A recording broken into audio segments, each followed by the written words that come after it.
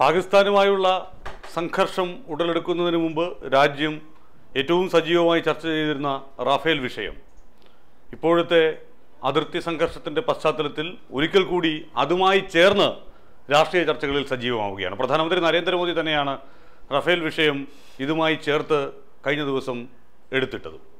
അദ്ദേഹം പറഞ്ഞത് ഇന്ത്യയുടെ പ്രത്യാക്രമണത്തിന് റഫേൽ ഉണ്ടായിരുന്നെങ്കിൽ കുറച്ചും കൂടി തീവ്രത ഉണ്ടാകുമായിരുന്നു എന്നുള്ളതാണ്. ആ റഫേൽ യുദ്ധവിമാനങ്ങൾ ഇന്ത്യൻ സേനയ്ക്ക് ലഭിക്കുന്നത് വൈകിപ്പിച്ചത് പ്രതിപക്ഷത്തിൻ്റെ ആരോപണങ്ങളാണ്.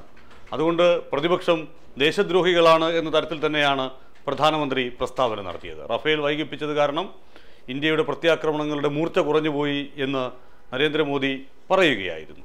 എന്നാൽ അതിന് മണിക്കൂറുകൾക്കകം തന്നെ കോൺഗ്രസ് അധ്യക്ഷൻ രാഹുൽ ഗാന്ധി ഉരുളയ്ക്കുപ്പേലി പോലെ മറുപടി നൽകി. ശരിക്കും പറഞ്ഞാൽ മോദിക്ക് നേരെയുള്ള ഒരു ഉഗ്രൻ മിന്നലാക്രമണം തന്നെ രാഹുൽ ഗാന്ധി നടത്തി എന്ന് പറയാം. രാഹുൽ ഗാന്ധി ചൂണ്ടിക്കാട്ടിയ ഒരു കാര്യം, 30,000 കോടി രൂപ റാഫേൽ യുദ്ധവിമാനങ്ങളുടെ പേരിൽ മോഷ്ടിച്ചെടുത്ത് സ്വന്തം സുഹൃത്തിന് നൽകാൻ പോയതുകൊണ്ടല്ലേ, അതായത് ഒരു മോഷണ കേസ് ഇതുമായി ബന്ധപ്പെട്ട് വന്നതുകൊണ്ടാണല്ലോ റാഫേൽ യുദ്ധവിമാനങ്ങൾ വൈകിയത്. നേരത്തെ UPA സർക്കാരിൻ്റെ കാലത്ത് തന്നെ ഒപ്പുവെച്ചിരുന്ന കരാറാണ്. ആ കരാറിൽ ഹിന്ദുസ്ഥാൻ എയറോനോട്ടിക്സ് ലിമിറ്റഡിന് ഈ വിമാനങ്ങളുടെ ബാക്കിയുള്ള ചുമതലകൾ നൽകുന്നതിന് പകരം എന്തിന് അംബാനിയുടെ കമ്പനിയെ നിങ്ങൾ തേടിപ്പിടിച്ചു? അപ്പോൾ അംബാനിക്ക് ലാഭമുണ്ടാക്കി കൊടുക്കാൻ വേണ്ടി ഈ ഏർപ്പാട് നടത്തിയത് കൊണ്ടല്ലേ എതിർപ്പുണ്ടായതും അത് കോടതിയിൽ കേസായി മാറിയതും ഒക്കെ എന്ന് കോൺഗ്രസ് അധ്യക്ഷൻ ചോദിക്കുകയാണ്. ശരിയല്ലേ? അതുതന്നെയാണല്ലോ ഇപ്പോൾ മുന്നിൽ നിൽക്കുന്ന ഏറ്റവും പ്രധാനപ്പെട്ട വിഷയവും. സുതാര്യമായിട്ടുള്ള ഒരു ഇടപാടാണ്. നരേന്ദ്രമോദി പറയുന്നത് പോലെ എല്ലാം ഇടനിലക്കാരില്ലാതെയാണ് താൻ കാര്യങ്ങൾ നടത്തുന്നത് എന്നുള്ളതാണ്. ഇടനിലക്കാരില്ല എങ്കിലും നേരിട്ട് ബാക്കിയുള്ളവർക്ക് കാര്യങ്ങൾ ഈ അഴിമതി നടത്താൻ അവസരം ഉണ്ടാക്കി കൊടുക്കുന്നതുകൊണ്ട് ഇടനിലക്കാരുടെ ആവശ്യമില്ല എന്നാണ് കോൺഗ്രസിൻ്റെ പ്രത്യാരോപണം. അതിന് അങ്ങനെ തന്നെയാണ് ഈ റഫേലിൻ്റെ കാര്യം നോക്കുമ്പോൾ ബോധ്യപ്പെടുന്ന ഒരു കാര്യവും.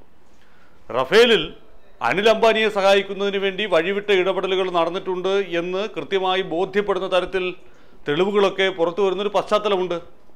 ആ പശ്ചാത്തലം നിലനിൽക്കുന്നത് കൊണ്ടാണ്, അതിനകത്ത് വഴിവിട്ട ഇടപെടൽ നടന്നുവെന്ന് ബോധ്യപ്പെട്ടത് കൊണ്ടാണ് നേരത്തെ വാജ്പേയി മന്ത്രിസഭയിലെ മന്ത്രിസഭാ അംഗങ്ങളായിരുന്ന യശ്വന്ത് സിൻഹയും അരുൺ ഷൂരിയും അടക്കമുള്ള ആളുകളാണ് കോടതിയിൽ പോയത്. സ്വാഭാവികമായി സംശയത്തിൻ്റെ നിഴലിൽ നിൽക്കുന്ന രീതിയിൽ ഒരു പ്രതിരോധ ഇടപാട് നടത്തുക എന്ന് പറഞ്ഞാൽ അത് സർക്കാരിനെ സംബന്ധിച്ചിടത്തോളം ഒരു കളങ്കം തന്നെയാണ്. ആ കളങ്കം മായ്ക്കാതെ ആ കരാർ പൂർത്തിയാക്കാൻ കഴിയില്ല എന്ന യാഥാർത്ഥ്യവുമുണ്ട്. അതുകൊണ്ടാണ് സംശയത്തിൻ്റെ നിഴലിൽ നിന്നതുകൊണ്ടാണ് മോദിയും റഫാലും ഇപ്പോഴും രാജ്യത്തൊരു വലിയ ചർച്ചയായി മാറുന്നത്. അതിൻ്റെ ഭാഗമായിട്ടാണ് കേസ് വരുന്നത്. അതുകൊണ്ടാണ് റഫാൽ വാങ്ങാൻ കഴിയാത്തത്. അപ്പോൾ മോദിയുടെ ഈ കള്ളത്തരങ്ങളെല്ലാം അംഗീകരിച്ചു കൊടുത്തുകൊണ്ട് 30,000 കോടി രൂപ അനിൽ അംബാനിക്ക് സഹായം നൽകാനുള്ള ഒരു പദ്ധതിയായി ഇതിനെ കണ്ട് അത് അംഗീകരിച്ചു കൊടുത്തുകൊണ്ട് ഇത് പ്രതിരോധ ഇടപാടാണല്ലോ, നമുക്ക് പാകിസ്ഥാനെ ആക്രമിക്കാനുള്ളതാണല്ലോ എന്ന് പറഞ്ഞ് കൈയടിച്ച് അത് പാസ്സാക്കി കൊടുക്കണം എന്നായിരുന്നു പ്രധാനമന്ത്രി പറയുന്നത്. ഇത് ജനാധിപത്യമല്ലേ മോദി സാബ്? ജനാധിപത്യത്തിൽ തെറ്റുകൾ കണ്ടാൽ ചോദ്യം ചെയ്യാനുള്ള അവകാശമുണ്ട്. നിങ്ങൾ തന്നെ നാഴികയ്ക്ക് 40 വട്ടം പറയുന്നില്ലേ പ്രതിരോധ മേഖലകളിൽ പലപ്പോഴും കരാറുകളായിരുന്നു, അവിഹിത ഇടപെടലുകളായിരുന്നു എന്നൊക്കെ പ്രസംഗത്തിൽ പറയുന്നില്ലേ? അതുപോലെ തന്നെയാണ് തിരികെയും വന്നത്.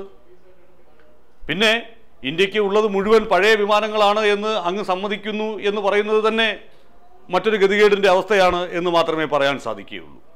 എന്തായാലും ഇന്ത്യയുടെ വ്യോമസേനയ്ക്ക് മറ്റ് ഏത് വ്യോമസേനയോടും പിടിച്ചു നിൽക്കാൻ പര്യാപ്തമായ സംവിധാനങ്ങളുണ്ട് എന്ന ഒരു യാഥാർത്ഥ്യമുണ്ട്.